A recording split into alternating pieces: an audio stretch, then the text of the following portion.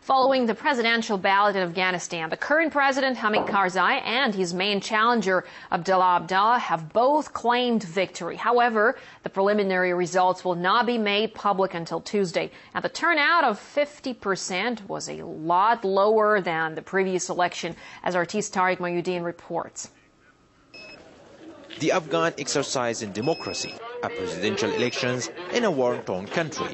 Many people did not dare leave their house to cast their vote because of the Taliban's terror threats. Only 4 years ago, over 70% of populations flocked to the polls to choose their leader. This time, it's been much lower. Both leading candidates, President Hamid Karzai and former Foreign Minister Abdullah Abdullah, now claim victory, and both accuse each other of rigging the vote. There have been rigging here and there, and in some areas very widespread. In a move to prevent instability and encourage people to vote, the government issued a ban on all media coverage of terror on election day. The Foreign Ministry threatened to kick foreign journalists out of the country and refused to answer all questions about attacks. But the measure did not help. There were 73 terror attacks throughout the country. 26 people died.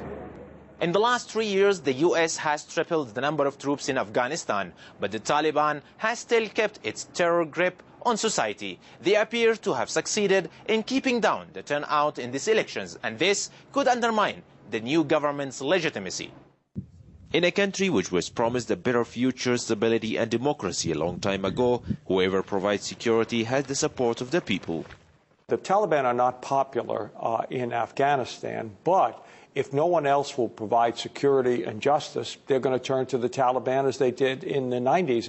20 years ago, the Soviet Union failed to bring peace to Afghanistan. Now the U.S. attempting to bring democracy to the country seems to be struggling. A veteran of a Soviet-Afghan war suggests that the only solution is to install an occupational government. Now it's up to Afghanistan masters in Washington, D.C. to decide who has to be selected and introduced as a new Governor General in Kabul. The police in Kabul continues to search for weapons, hoping that there will be no more violence and no more bloodshed. But even after the final verdict, war-weary Afghans will keep wondering at what cost democracy will arrive in their country. Tariq Mayuddin,